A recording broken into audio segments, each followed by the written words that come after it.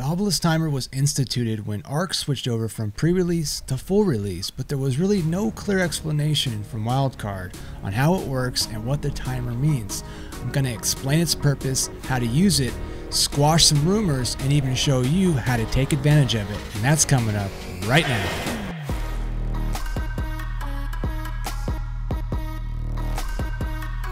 Welcome to Lost Boys Gaming. Now, there were no good explanations of the obelisk transfer timer online that I could find, but what I did find was a lot of confusion and misinformation.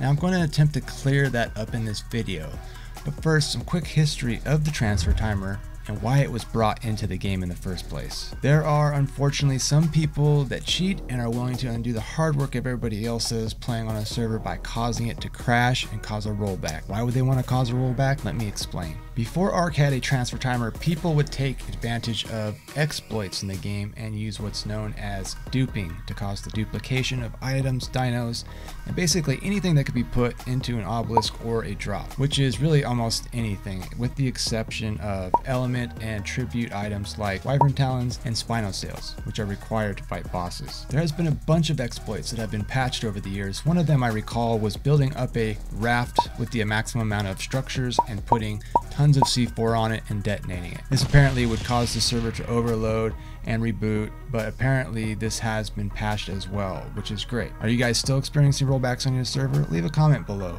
What server and how often? Do you think duping is still going on? How duping works can be explained like this.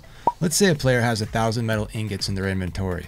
They upload the ingots to the obelisk, they crash the server rolls back in time 30 minutes to when they still had the ingots in their inventory, so now they have the ingots in their inventory and the ingots in the obelisk, therefore duplicating the ingots. This works because when you upload items to the obelisk, it stores this data in, let's call it, an interim server. That is not the same server you're playing on, but is part of the same cluster. This is what makes transferring between servers possible. Now enter the transfer timer. This is Wildcard's attempt to squash this exploit by using a controlled period between the server saves, so when there is a rollback they could compare what was in the interim servers and the game servers, thus preventing the duplication of items. Now, what does this mean for you? I've seen a lot of people explaining in forums and even in my video comments that you need to have an item in your inventory for 30 minutes before you can transfer out with it. Wrong. Okay, it's actually only partially wrong. Let's take a look at this graphic. Now, there is nothing official from Wildcard on this that I could find, as they like to keep things close to the vest to prevent possibly helping out these exploiters. But from my experience doing these hundreds of times, the longest time I've personally seen is 38 minutes, which you can see is the time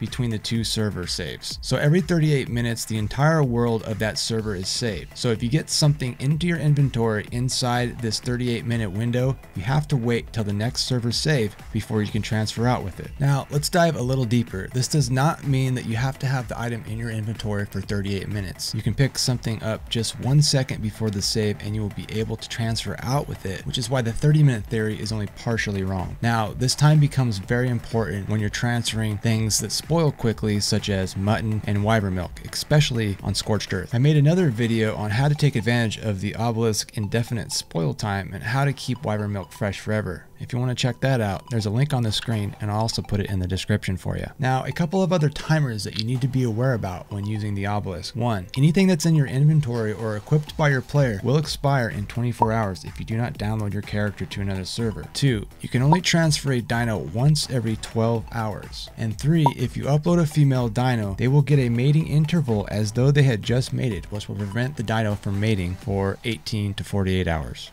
So I'm going to do a kind of demonstration here to kind of drive the point home here a little bit more. So I'm going to run up to the obelisk here. I've got a few miscellaneous things in my inventory. You can see our time to transfer out is about 3 minutes. So I'm going to get rid of all this crap and pick up something completely new so that you can see that you can transfer out with something without having it in your inventory for 30 minutes. So you can see I just picked up some fiber here. I'm going to walk over to the obelisk. Now I'm going to stand here, but I will fast forward it just so you don't have to sit here and painfully watch the 3 minutes tick by like I had to. So there you have it. 3 minutes has gone by and no more transfer timer. It's also important to make note of this too. If the stack of whatever you're holding changes, it increases or decreases, that timer starts all over again. So you can see I picked up some more fiber there, new timer. Same thing if I pick anything else up that's brand new right here. here. So like if you go to the obelisk and you start shooting stuff, your arrows go from 10 to 9. That's technically a new item. It starts all over. Guys, if this video was helpful, I'd appreciate you smashing that like button, hit the subscribe button, share it with people, tell your tribe mates about it, and if they got a problem with how that timer works, you send them my way and I'll freaking straighten them out, alright? Just kidding. See you next time.